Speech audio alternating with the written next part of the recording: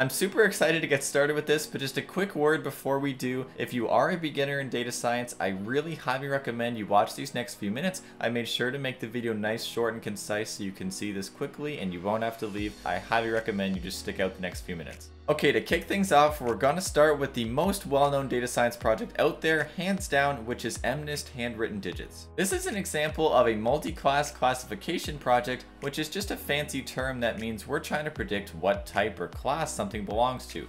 Red, blue, or green is a different example, cat, dog, or monkey is a different example, or this one, 0, 1, up to 9, what is the handwritten digit? A second very popular project for beginners is essentially the upgrade or more modern version of MNIST handwritten digits, where it's the same thing, it's multi-class classification, but now it's fashion. It's called Fashion MNIST, so it's predicting whether the image is a shoe, or a coat, or a jacket, and so on. Our third project here is an example of what's called a regression problem, which really just means predicting continuous values.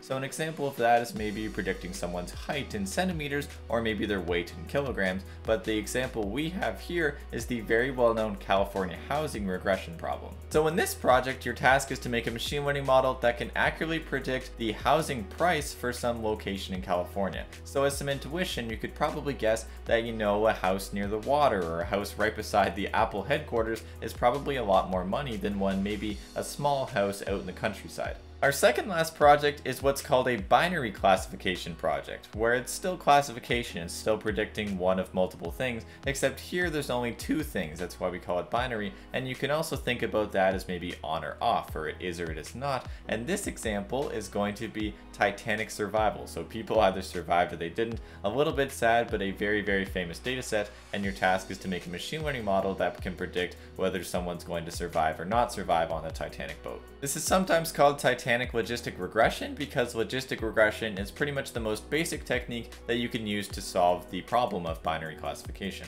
Now our last very important project I'd recommend for beginners is credit card fraud detection, which is another binary classification problem. A transaction is either fraudulent or not fraudulent, and we're trying to predict whether it's fraud or not fraud. And this one is extremely important because it deals with what's called an imbalanced data set. We have two different classes, fraud and not fraud, except you can imagine that a lot more transactions are not fraud and very few of them are fraud. And that has a big impact on our machine learning models. So there's the top 5 projects that I would recommend for all beginners in data science to practice, and practice a ton. Even I still learn off these all the time.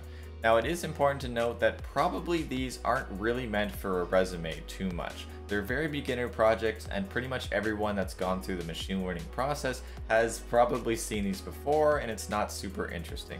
But they are very important to learn from, and again, I learn from them all the time. I of course have all of the relevant links down in the description, so take a look there, and I will see you next time, guys.